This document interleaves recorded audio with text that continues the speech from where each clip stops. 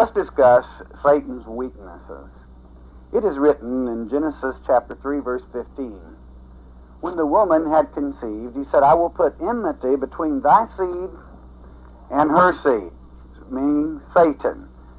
And I'll turn there real quickly to get a correct quote, because we're going to be drawing from this even in the next lecture. It says, and I will put enmity between thee and the woman, and between thy seed and her seed. It shall bruise. I want you to make a mental note of the word bruise. It shall bruise thy head. In other words, the woman's seed will bruise the serpent's head, that is to say, Christ. And thou shalt bruise his heel. And of course, this is when Christ was nailed to that cross. So, the conflict began in that garden. And Satan, always that, what does Satan mean? It means adversary. That's what the word means when translated rather than transliterated. Adversary. And indeed, he is the adversary. He's your adversary. And that's why you must be wiser with the teachings of Christ than the serpent. But what is his weakness? It certainly isn't knowing Scripture, for he can quote Scripture.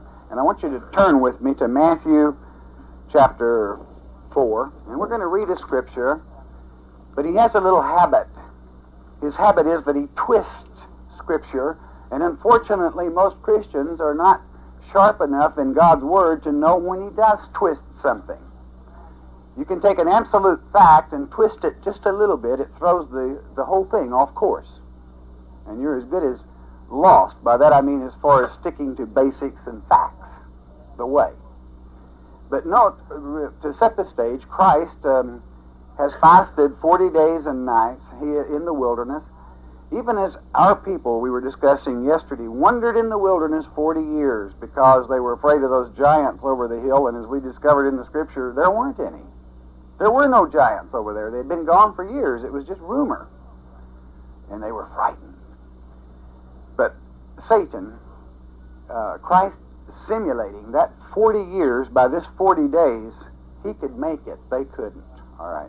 They ultimately made it out. But I mean, he succeeded. He overcame. He had the victory over Satan. So Satan tempts him here in verse 6. And I want you to concentrate on it very carefully. And he said unto them, this is Satan speaking to Christ, if thou be the Son of God, cast thyself down, for it is written. You know, there's old Satan quoting Scripture. So Scripture is not necessarily his weakness, but then on the other hand, it is. God's Word is his downfall. It is his weakness. That's why it is your strength. That is why Jesus said, be wiser than the serpent. And that's why when you understand the Word of God, then you can take those pitfalls out of your life. Call it the negative part of your life if you like. Doesn't matter. For Satan is negative. Put those thoughts out of your mind. Don't waste your time on negative thoughts or anything that is negative. It is far better to think positive. It is written, he states, he shall give his angels charge concerning thee, and in their hands they shall bear thee up. Oh, that's right on line. That is very scriptural. He's quoting the 91st Psalm. Here's where he goes wrong. Least or lest at any time. He told a lie there. That's not what it says. That's not what the Scripture says at all, nor does it imply that. Satan lied. How many Christians would be sharp enough to know that, though? To understand. That's why, I mean, it is not possible for every Christian to understand every Scripture. But it is when Satan speaks them. He speaks them quotes them rather, for a reason. And you want to be at least sharp to that extent. Lest at any time thou dash thy foot against a stone. That was incorrect. I want you to turn with me, if you would, at this time to the 91st Psalm. We're going to understand why it is correct. Incorrect, rather.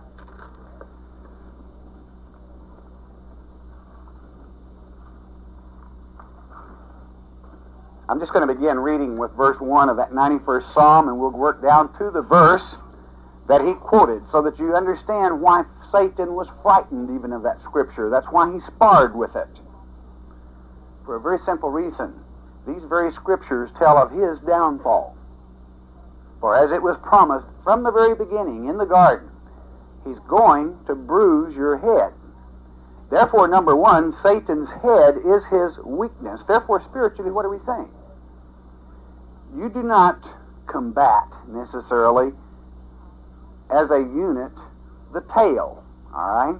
That is to say, the political, I mean, keep aware of them.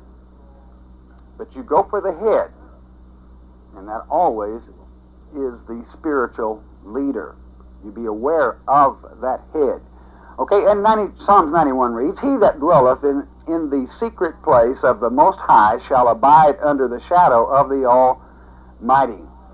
Do you want a secret place that you have comfort, silence, that God can lead you, that he can talk to you? It's under the wing of God.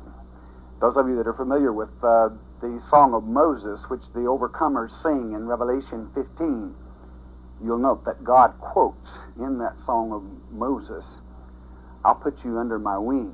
And those of you that are lame, I'll put you up on my wing and I'll carry you. He loves us. He truly does. That's where your protection is in him, with him. Verse 2, I will say of the Lord, he is my refuge and my fortress, my God, for in him will I trust. Beloved, put your trust in none other. Oh, love your families with all your heart. But you must love our Father. He is your true Father. He is your closest relative. Now, don't anyone read into what I said there and say, well, boy, I can tell my mate to go hang it now. He said, no, I didn't say that. Spiritually, he is the creator of your soul, and his very law states that you'll get along with your mate and your family. Okay? 3, surely he shall deliver thee from the snare of the fowler and from the noisome pestilence. That's the tempest or the tribulation, if you want to write it in there in the column. That's what it means. Satan's tribulation, because we're going to be getting to this old Satan, this old dragon, in just a minute. He will deliver you from it. As we discussed in the last lecture, there's no giants out there because he protects us. Verse 4, he shall cover thee with his feathers, and under his wings shalt thou trust. His truth shall be the shield and buckler. You remember in the last lecture we did live in Matthew 23, Jesus said, oh, Jerusalem, Jerusalem, how oft I would have taken you under my wing, and you would not.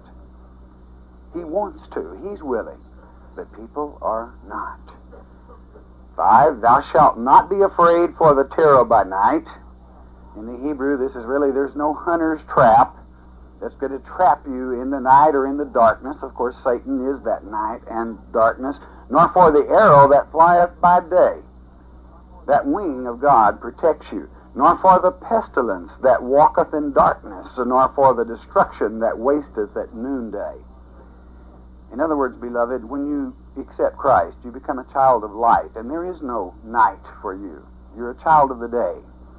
1,000 shall fall at thy side, and 10,000 at thy right hand, but it shall not come nigh thee. What is Satan's main weapon in the end times? It's deception. If you have the truth in your mind, there can be 1,000 on this hand be deceived by it, and 1,000 on this hand be deceived by the one world system and the humanist, as that being a tentacle, if you would, of that head forementioned. You will not be deceived by it, for it shall come to pass exactly as it's written. It always has, it always shall. That's why you must grow familiar with the word of your Father. He left this letter for you. Read it. Understand it.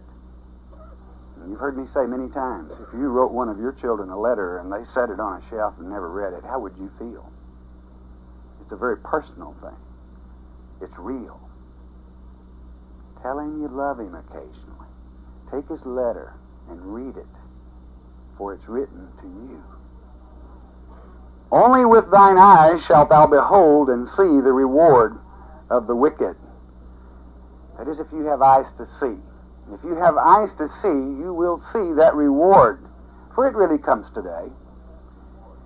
There is no reward in the mental attitude and the nervous system of someone that is wicked through usury or other means, and captivates or takes away the rights of innocent people. They're a nervous wreck. In other words, they pay part of their price today. They don't sleep good at night. If nothing else, greed causes them, it's a disease. More. Now again, this has nothing to do with the blessings of God's richness. If God's blessing you because you're living right, it has nothing to do with that. There's nothing wrong with being rich, and don't ever let anyone sell you that bill of goods. It's rich for the wrong reasons. That I will show you a very unhappy person. Eyes to see, then, in verse 8. 9, because thou hast made the Lord, which is my refuge, even the Most High, thy habitations. In other words, this is you, because you have made the Lord your refuge, because you have made him your habitation, your tabernacle. 10, there shall no evil befall thee, neither shall any plague come nigh thy dwelling. That's why if you're in the real truth, there's prayers are answered. For he shall give his angels charge over thee to keep thee in all thy ways. You recognize that scripture? We read it before in the New Testament. But what did Satan say it said? He said at any time. But the scripture says, in all thy ways. What is the way? The way is God's path, God's way, God's law, God's manner of doing things. Not any time. Any time is like a spur of the moment, quick thought. Jump off the building. That's stupid. Is that God's way to run? Is that the way Christians are supposed to impress people, is to go to a high building and jump off at any time? No, the angels are not going to keep you in that. You jump off of a 10-story building and you're going to bounce. Just a little bit, not much. And that's it. All right? Because it's dumb. That's not in God's way. But Satan would sure like to have seen him try that. You see. So Satan has a way of twisting.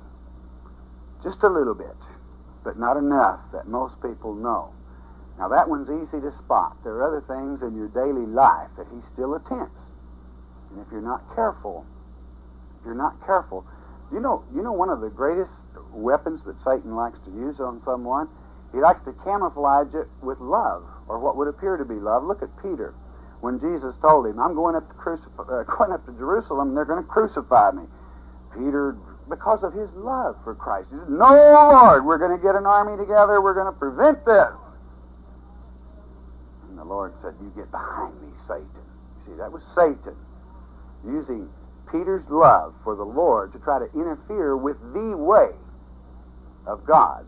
The way of God was that crucifixion for you. For you. To pay that price. He was paying off all your sins, friend. He loves you that much. Paying for your shortcomings, your sins.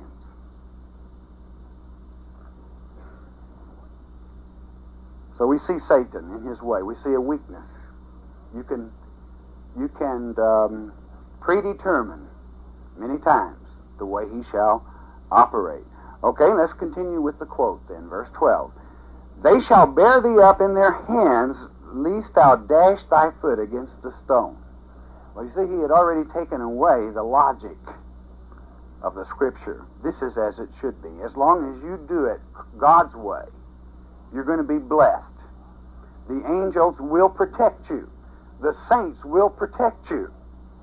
The saints being departed people which are now angels. Understand, your angel always has the face of God, quoted from Matthew. It's a fact. Thou shalt tread upon the lion. Now this is the part that Satan's afraid of. You sharpen up for me. This is why this was on his mind. Thou shalt tread upon the lion and adder. You know what an adder is? That's a snake. The young lion and the dragon. The dragon is the name used for Antichrist, the role Satan plays in the book of Revelation, meaning the unveiling We're talking about Antichrist. The dragon shalt thou trample under foot. In other words, you're going to bruise his head. All right, you're going to bruise his head. 14, because he hath set his love upon me, therefore will I deliver him. I will set him on high, and the Almighty Father has when he rose from that cross, because he hath known my name. He was not tricked. That even goes to his many-membered body today by deception. He shall come upon me, and I will answer him. I will be with him in trouble. I will deliver him and honor him. With long life will I satisfy him and show him my salvation. Which this really is just a long way of saying I'm going to issue eternal life because of him, because of that price. 92, it is a good thing to give thanks unto the Lord and to sing praises unto thy name, O Most High. That's what we're going to do this morning in taking Holy Communion. That is praising him, showing glory to him. An act of obedience and love, saying, I believe. Because you don't believe just a little bit. You either believe or you don't. There's no part ways. If you believe a thing, it's a fact. And if not, you just don't believe, though you may claim you do. You don't. It is a reality. To show forth thy loving kindness in the morning and thy faithfulness every night, upon an instrument of 10 strings, and upon the psalmstrut, upon the harp, and with a solemn sound. That means meditation. Meditation. There's a 10-stringed instrument you're going to be playing on in a spiritual sense before very long, and they're 10 crowns, and they're going to make they're not going to come out a very smooth, it's not going to come out in harmony. All right? I speak of Revelation chapter 13, 1 and 2. 4, for thou, Lord, hast made me glad through thy work. I will triumph in the works of thy hands. Beloved, you've got the victory if you just reach out and claim it. If you will keep the negative things out of your family and life, you will have no problems that you can't just handle. You're going to have problems. As an example, a good marriage is not a marriage that never fights a little bit. Argues. A good marriage is a marriage that can put together a marriage after an argument, because there are very few marriages that never have an argument. And if you can't put it together, you really don't have a good, strong marriage. There's only one way you can put it together, and that's to be positive in His Word. Because you see, as we learned in that first lecture, those 4 winds, which wind, ruach in the Hebrew tongue, the spirits, can even change the minds of people with your prayers. It can instill love where there's misunderstanding. Troubled waters, it can smooth them. For the angels we spoke of, and I don't want you to create a new angel religion. It's just the fact that they do. They'll help you for your benefit when you follow God's way, not Satan's way. God's way. Way meaning path. Okay, what verse? We got to 5. O Lord, how great are thy works, and thy thoughts are very deep. Truly they are, but they're simple in the simplicity in which Christ taught. So very simple that sometimes the worldly wise don't understand. A brutish man knoweth not, neither doth a fool understand this. When the wicked spring as the grass, and when all the workers of iniquity do flourish, it is that they shall be destroyed forever. But thou, Lord, art most high forevermore, eternal. For lo, thine enemies, O Lord, for lo, thine enemies shall perish. 2 times for emphasis. There's no giants, beloved. They perish. All the workers of iniquity shall be scattered. But my horn shalt thou exalt like the horn of an unicorn. I shall be anointed with fresh oil. What is this anointing? It is, and what is the oil? The anointing is taking the oil of our people, the olive oil, and in faith and obedience using it, anointing. The oil does not accomplish the miracle. The oil simply shows your obedience to Him, and His love pours forth, spills over you. You can actually feel His wing. Understand, I speak in a spiritual sense. Encompass you as He takes you into His heart, because you understand His letter and love Him for having written it.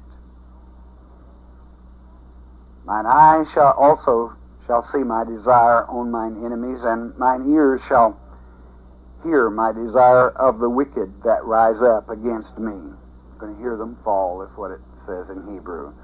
The righteous shall flourish like the palm tree. He shall grow like a cedar of Lebanon. That always being symbolic of what Satan wanted to do, if you understand the idioms of the Hebrew.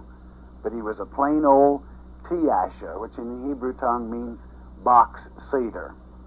Didn't amount to much. Those that he planted in the house of the Lord shall flourish in the courts of our God. Personal care. You'll read of it in Ezekiel chapter 44. These are Zadok, God's elect. 14. They shall still bring forth fruit in old age. They shall be fat and flourishing. In other words, this has to do with the, I suppose we could call it a metaphor that Christ used when He was carrying the cross up the hill to Golgotha. He said, if they do this to the green tree, meaning while the blood was circulating in His veins, what will they do to the dry? It means you will have life abundant. A life that we can only get a glimpse of at this time. Eternal life. Life evermore. 15. To show that the Lord is upright. He is my rock, and there is no unrighteousness in Him. You got that, beloved? There is in us, but there is not in Him. That's why that you must go to Him, not man necessarily. Oh, it's good to have fellowship. Don't misunderstand me. And love your brothers. But in Him there is no unrighteousness. He loves you. He is sincere about your betterment. He'll take care of it. He'll handle it.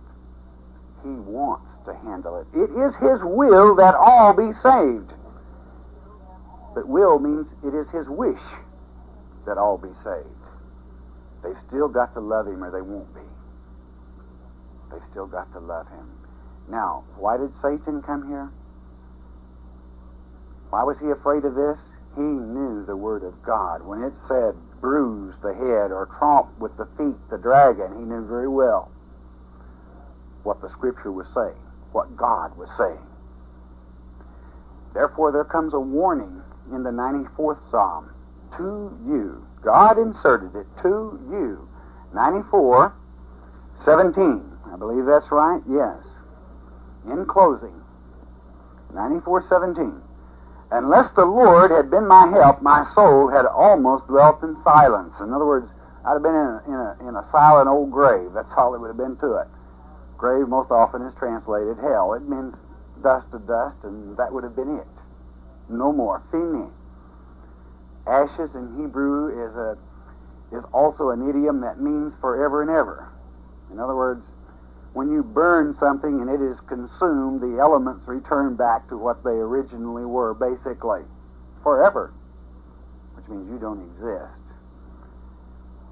Just a touch, if you ever wonder what a burning hell is, that's what it is. It turns the soul to ashes, and it's for never and ever.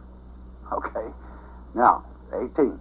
When I said, my foot slippeth, thy mercy, O Lord, help me up. He'll do it. You see, this is the promise. Satan tried to destroy this by saying at any time.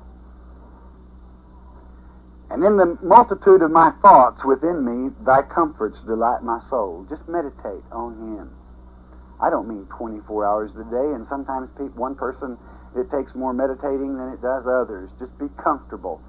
Find your speed. Find what it takes to comfort you, and do accordingly. And those around you. Always be thoughtful. A Christian is strong enough that a Christian can be thoughtful of his fellow man. You can afford to be generous in giving of time, etc., to the rest of your families if you happen to have a non-Christian. You can be generous because you can set an example if you really truly do it His way. He'll comfort you even in that. Shall the throne of iniquity have fellowship with thee? Aha! What is the throne of iniquity? Have you ever read 2 Thessalonians chapter 2, where it states that the son of perdition shall come and sit in Jerusalem on a throne and claim to be God? That's the dragon, friend. That's Antichrist. He shall. It will come to pass, and you can have no fellowship with it.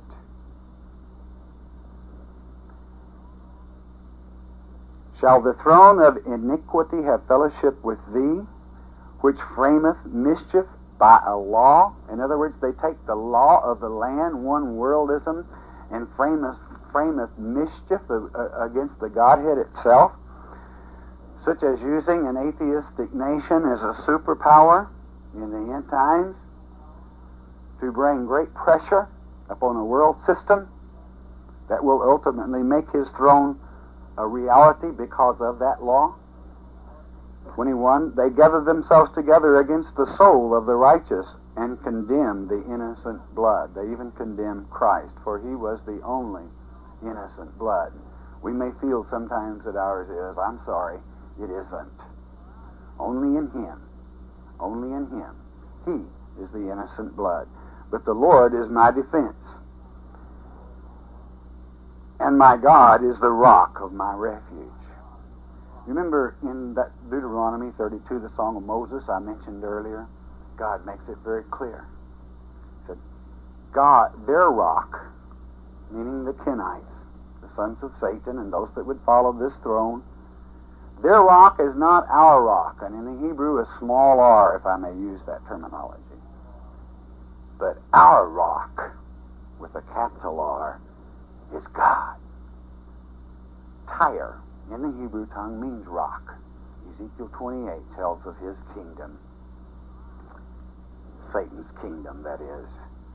And he shall bring upon them their own iniquity, and shall cut them off in their own wickedness. Yea, the Lord our God shall cut them off. That is the time of the eternity. The negative part of God's plan will be fulfilled. It shall run its course. And Satan will accomplish that he must. But they will be cut off. How many are condemned to death at this time? Only one, plus some of his renegade angels, and that is to say Satan. And many people would say, well, I know an old boy died and he is so mean, I know he went to hell. He just ain't around. Not so, friend. He's in paradise awaiting judgment. You've got to have judgment before a sentence can be passed, all right? And until that judgment, there's hope. There's hope. So I thank God for that rock and the fact that he is your protection. You can go into him. You can be in a business meeting and have a crisis arrive that most people's mind, their eyeballs would click and they would show white and perspiration would come upon them and they would try to look like, I'm cool, man, I'll handle this. But when you've got him, you can just reach up, just press his seal there in your forehead just a little bit and go into him, and those words will start coming forth.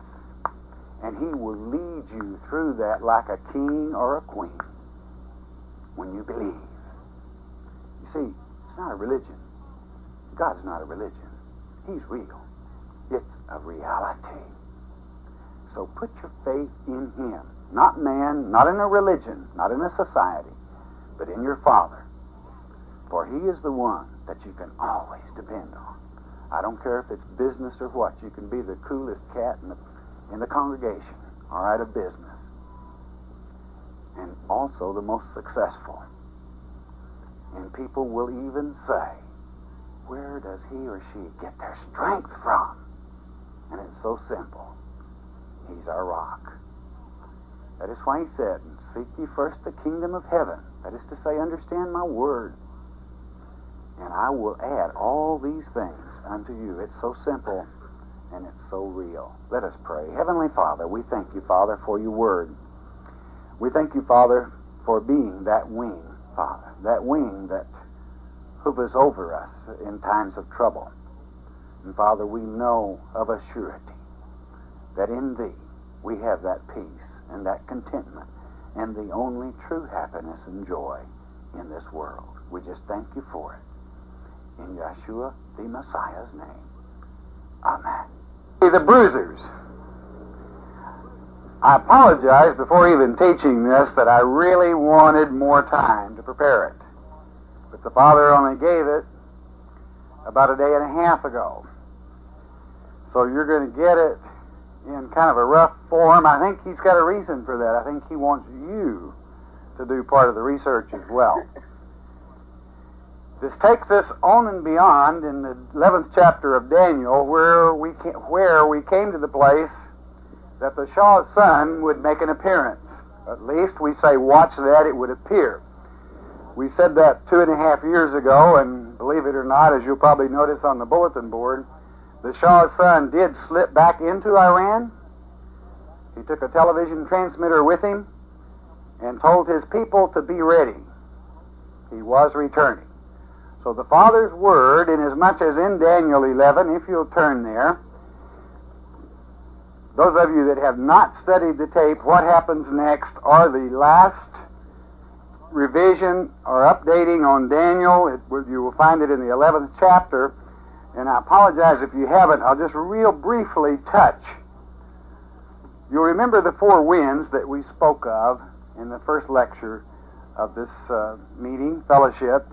In chapter 11, you'll note in verse 4, and when he shall stand up, his kingdom shall be broken and shall be divided toward the 4 winds of heaven, stating that that same divine agency will have a purpose and will be part of the driving force within that. Then we had the king of the south and the king of the north that were involved, the Seleucid and the Ptolemaic kingdom, which are known as the north and the south. The north, let's put it in common English so that we understand what we're talking about, is the modern-day Persia, which is, I should say, modern-day Iran. Daniel was taken to the river Hiddekel, which is today's Tigris, right on the 750-mile front, now between Iran and Iraq.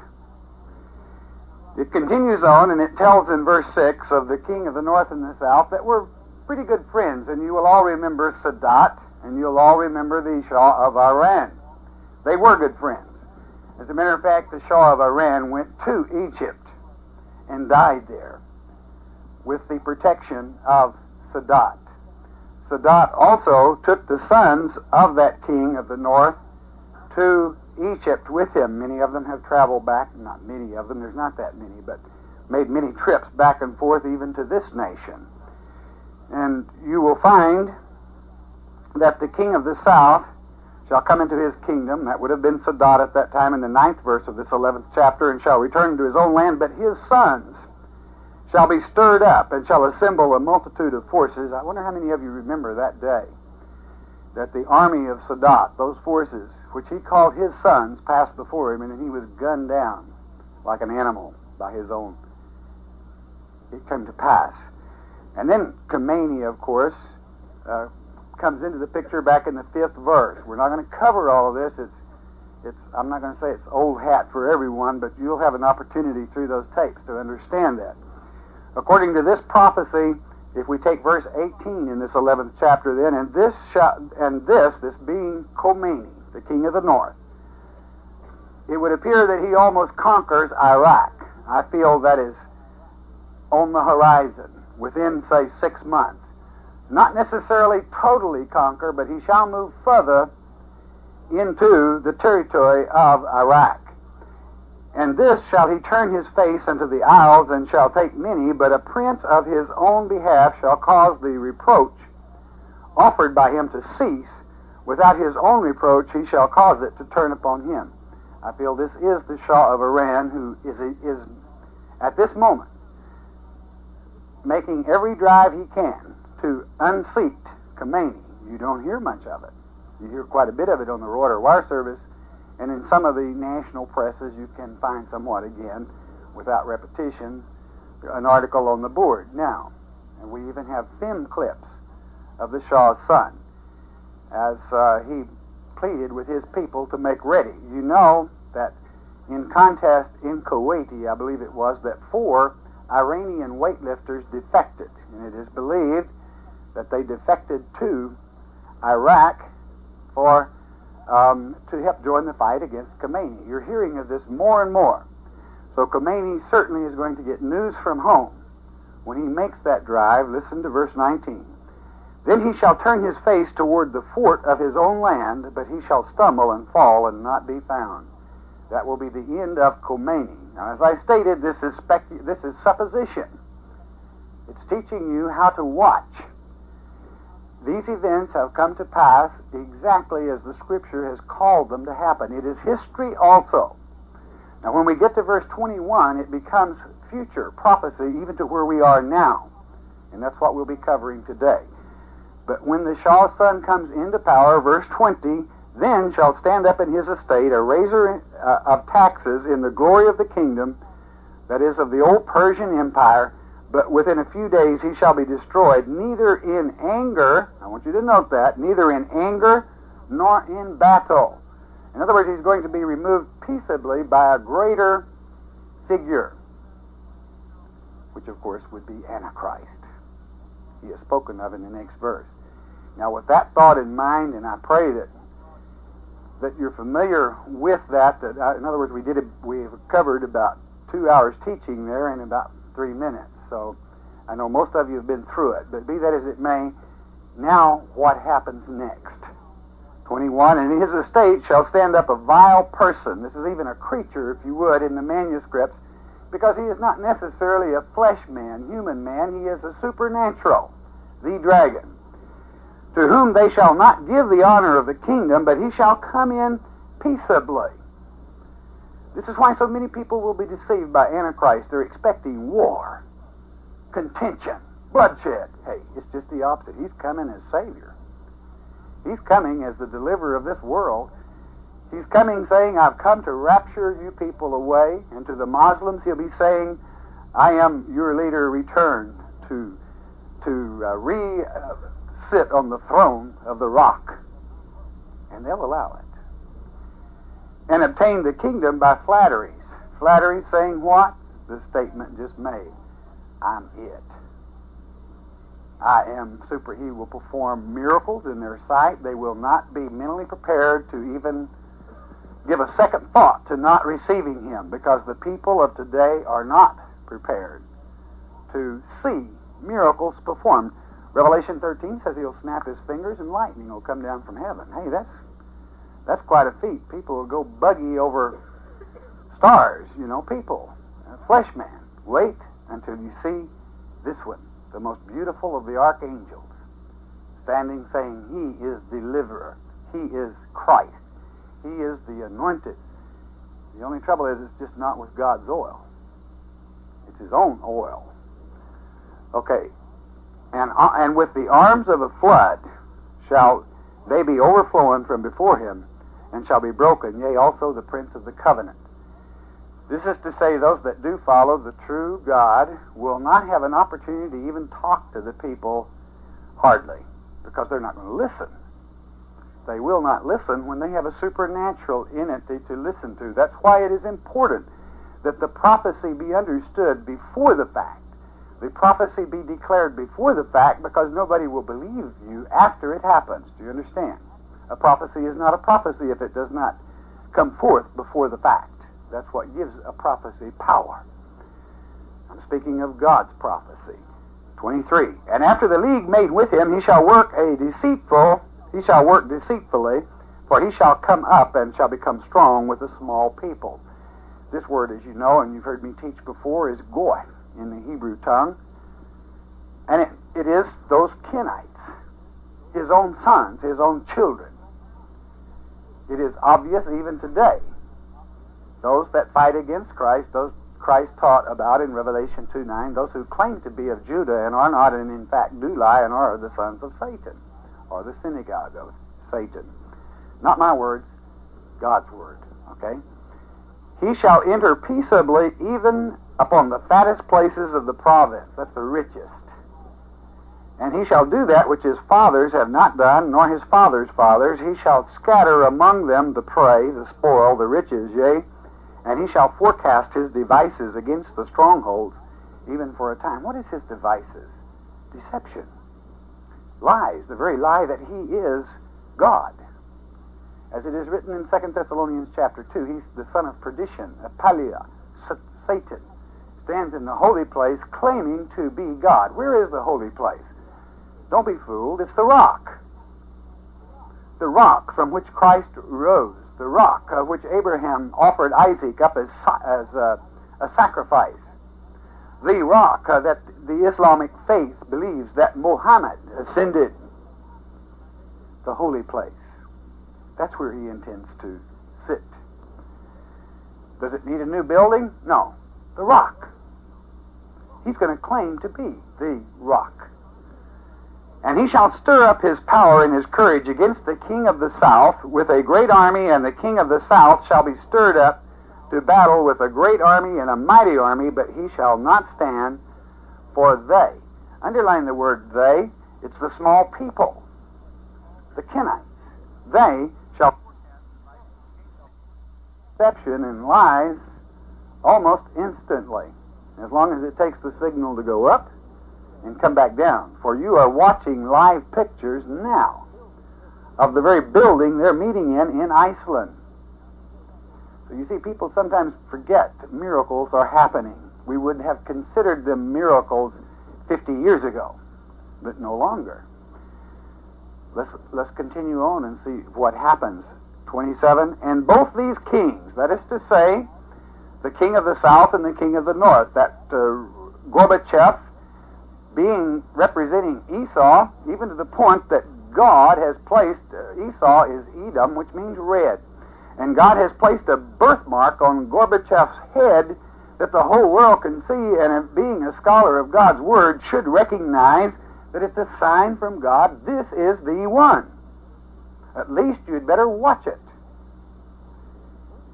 Okay, both these kings' hearts shall be to do mischief, and they shall speak lies at one table, but it shall not prosper, for yet the end shall be at the time appointed. In other words, God's in control. It's not going to happen until he's ready for it to. You might say, well, President Reagan wouldn't speak lies.